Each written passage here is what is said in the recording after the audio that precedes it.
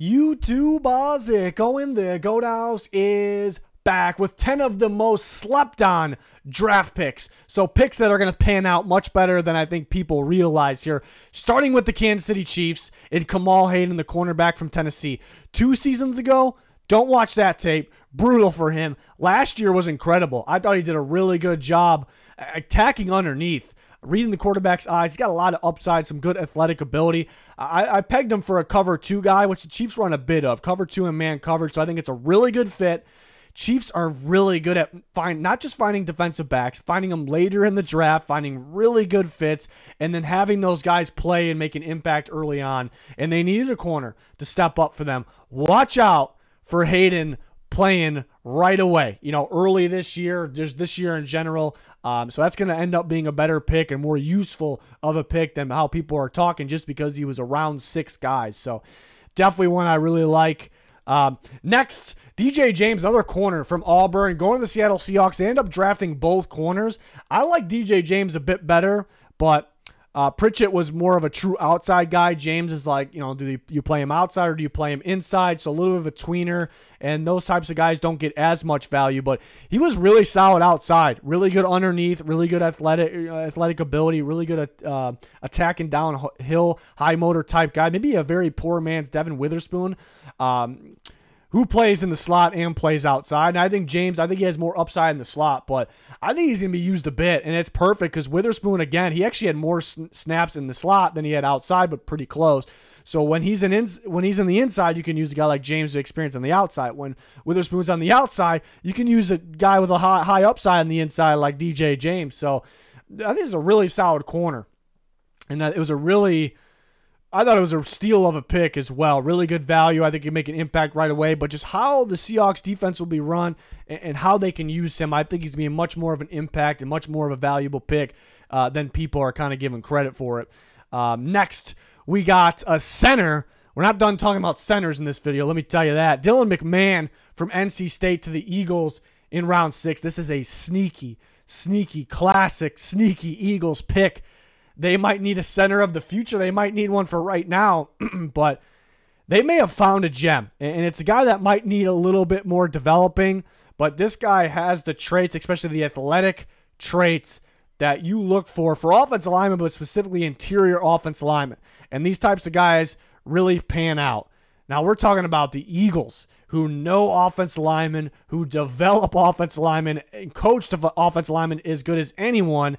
And now you're trying to replace Jason Kelce, who had those athletic traits on the inside. And was he supposed to be as good as he is right now? So I could see McMahon, maybe it's not right away, maybe it is right away, but I can see him panning out really well for a long time as a Philadelphia Eagles at the center position. So that is one to watch. Maybe it's not right away, but they know what they're doing. They know the value of the center position. We're going to talk about this more, but think about the best centers in the NFL right now over the years, where they got drafted. Frank Ragnow might be the exception, the minus him, because I think he's the best in football right now, and he was a first-round pick, but teams know the value of the position and where you can find kind of hidden gems. The Eagles know as good as anyone. So watch out for that guy in his career with Philadelphia.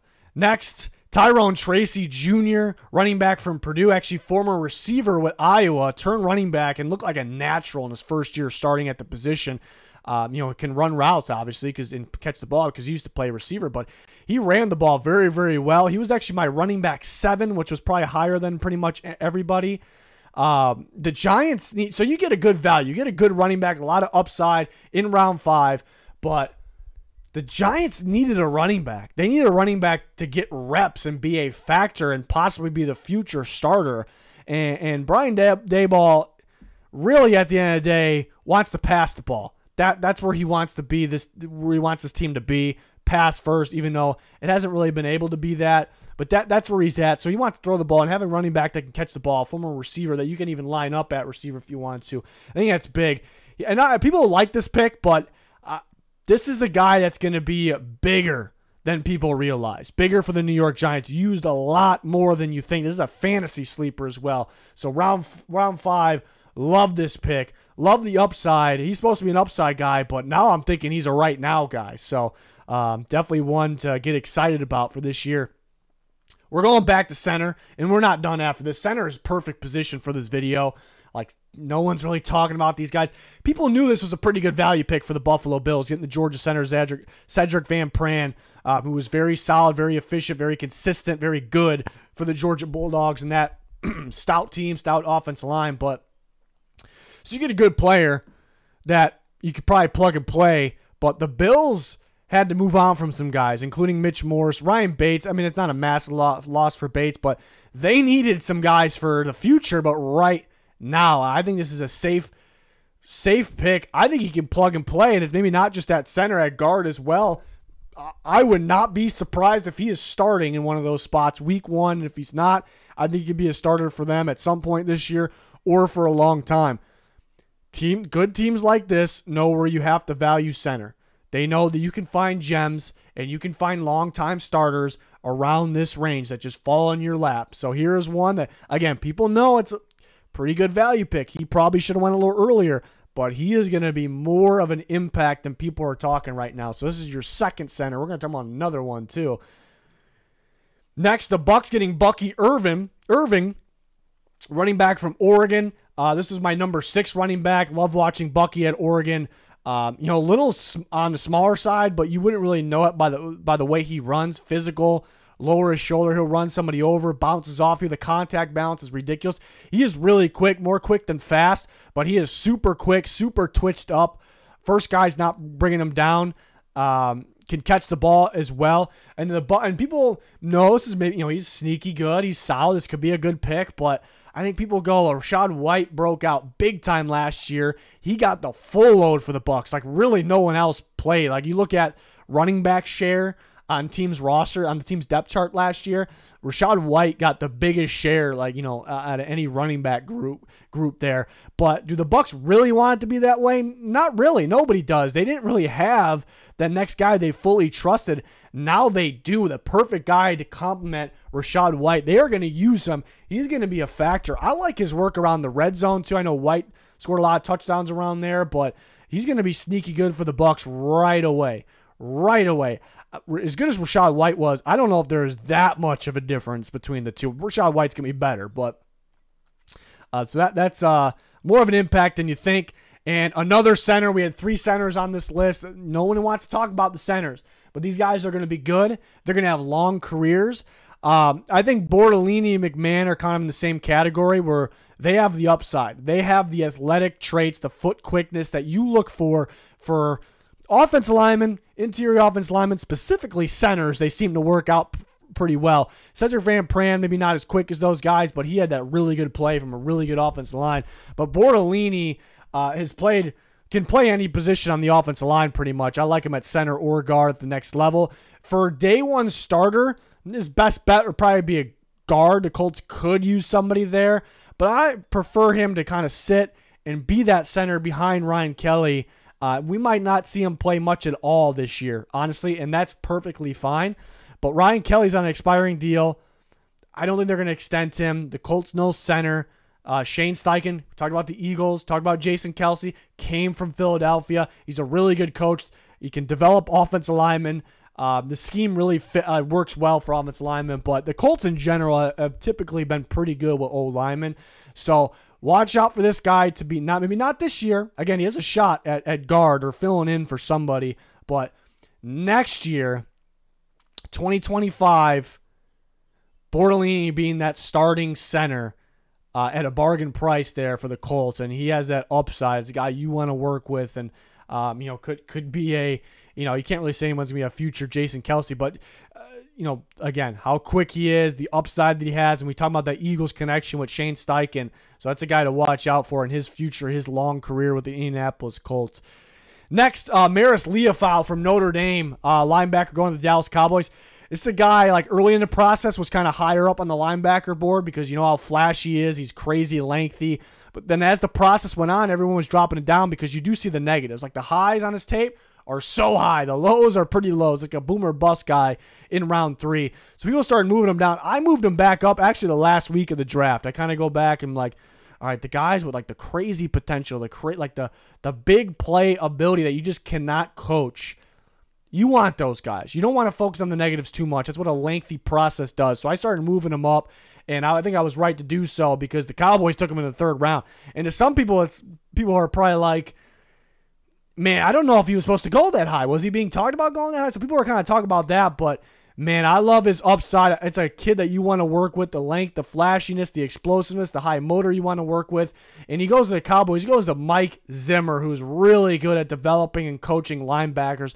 This just feels like a Mike Zimmer linebacker right here. So I like his chances to start, and I love his upside in that Cowboys defense. So I think this is actually going to be a sneaky, sneaky good pick that probably needs to be talked about a bit more. Another one, Braylon Trice, which people know Braylon Trice was good for Washington. They know it's a pretty good pick for the Falcons, but man, I think we need to talk about this one a bit more.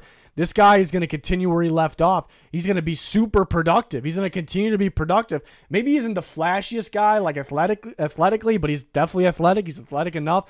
Maybe he isn't the flashiest guy in terms of power, but powerful enough. It's just a Raheem Morris. It's like a Rams type edge rusher that they bring in. It's like, okay, that guy ended up being better than we thought, more productive than we thought.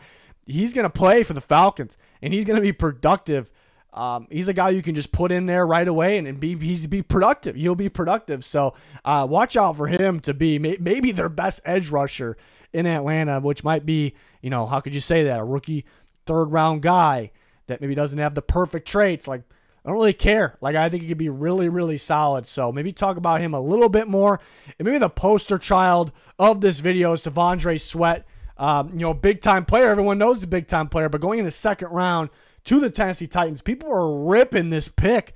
And I understand the off-the-field issue. Not smart. Could that pop up more and more? DUI is more the thing. It's kind of like a reality check type thing. Is it a thing that's going to we'll see. I'm not the off-the-field expert, but I'm not as worried as some other people. But if he ends up doing more of that, we're going to look back and go, okay, I guess that was stupid. I just don't really see it like that, but we'll see. But also, there's people that just don't like Sweat because he's too heavy. He's too heavy. He's not going to play 100% snaps. Nobody really does. He's not going to play 90. It's okay. These D linemen these days, they're rotating a lot. He's going to play a bit, but I think people are kind of overthinking him for multiple reasons.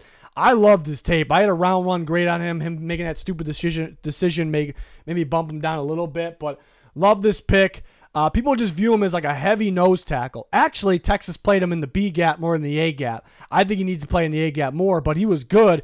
He was good out there at D tackle. He actually has some moves, some pass rush moves, and he's quick laterally for his size. It's such a unique player that you have to double. You absolutely have to double. He swallows blockers. He's just too big of a body and too good for his size.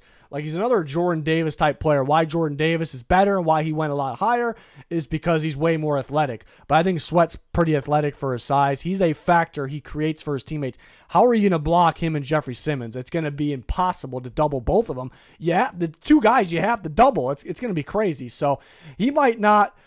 People still might overlook him because he's not going to have crazy stats. He won't have crazy stats. He's going to create for his teammates. He's going to be a disruptor. He's going to be an impact. He's going to make that D-line better, and they already have an elite player there. So that is, I can't believe people are sleeping on it. I can believe it for the off-the-field issues. There's some people talking about it, worried about him because his weight and can he play 70% plus snaps, which you kind of need him to if you pick him in the 2nd round. I think you definitely could. I think you get some good play if he's playing just 60% plus at first. It's a really good player that is unique and has more to his game than people give him credit for. So I actually love that pick while people are ripping it. Now, if he doesn't work out, he's going to work out in terms of a talent level, skill level. If he doesn't work out, it's going to be because of an off-the-field issue. And if he has another off-the-field issue, we're going to look back on him like, that was stupid. Stupid of me, stupid of the Titans, but, I take that chance there. So those are 10 guys, 10 picks that I think are being slept on a little bit, need a little bit more hype because they're going to be a more impact either right away or long-term or both, like the Fitz, All of the above is what created this list. Talked about on Twitter a little bit, tweaked the list a little bit, had some more guys on Twitter, so be a good reason to follow us on Twitter. Always talking with you guys there. Check out our other videos. We have undrafted free agency videos. We have winners, losers, grades videos for the NFL draft. Check it out. Check out our sponsors, GLD Shop, Liquid IV, code GOAT for a percentage off. It's going to do it. Thanks for watching. Goodbye.